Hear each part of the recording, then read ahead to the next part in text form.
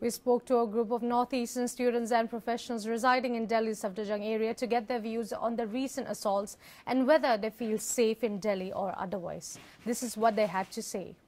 It is hard for us to get in rent because they charge more than the others.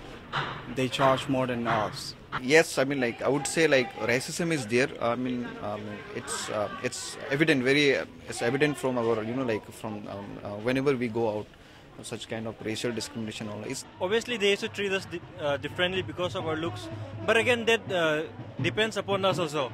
Whether how we approach them, how we talk to them, like if we approach them timidly, cowardly, like with the inferior superiority feeling, then of course they treat us like we are a lower class or something like that. But if we go to them courageously, bravely, then they also have they also used to raise us to their level. So it also depends upon our reaction, our actions, and how they react. Yeah, like I face it sometimes, like even the house owners sometimes they don't like give out our deposit money. Actually they are supposed to give the full amount, but whenever we leave the rent, they'll charge us like any fines, this and that, and like even the neighbors sometimes they'll call the police if we have some birthday party, like I've been here in Delhi for 6 to 7 years approximately.